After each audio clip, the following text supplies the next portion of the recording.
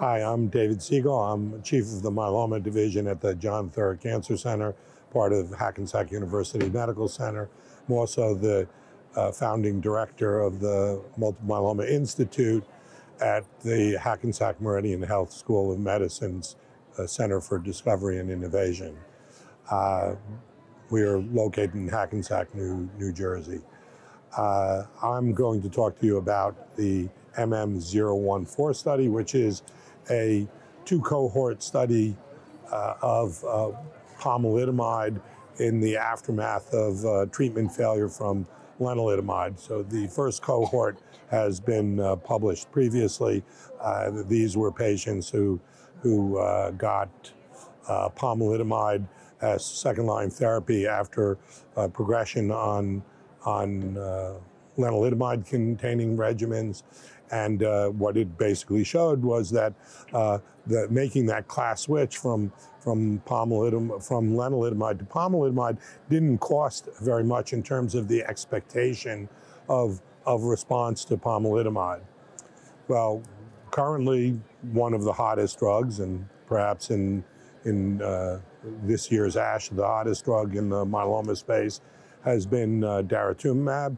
And so the decision was made to explore what the combination of pomalidomide, daratumumab, and corticosteroids look like in sort of the same situation, patients progressing after lenalidomide-containing regimens. And what we showed was in this population that was about 50% patients who had been on therapeutic doses of lenalidomide and about 50% who were on 10 milligrams or less of lenalidomide, that once again the response rates to this three-drug Dara, POM, Dex combination was what would have been expected.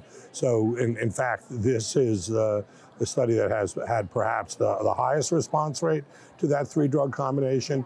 Granted, these were earlier patients, but these were all patients that had been refractory to lenalidomide in the immediately prior arm. Additionally, there was no particular toxicity signal that was uncomfortable. It was reflective of prior experiences. And I think that the point that needs to be made from this study and perhaps from some other studies is that this notion that we have that a class switch is necessary. And when I say that we have, certainly out there in the oncology community, but also amongst those of us who consider ourselves as myeloma experts, not always sure what that means, but patient is progressing on lenalidomide, it's not appropriate to go on to pomalidomide. Patients who are progressing on bortezomib, it's not appropriate to go on to carfilzomib.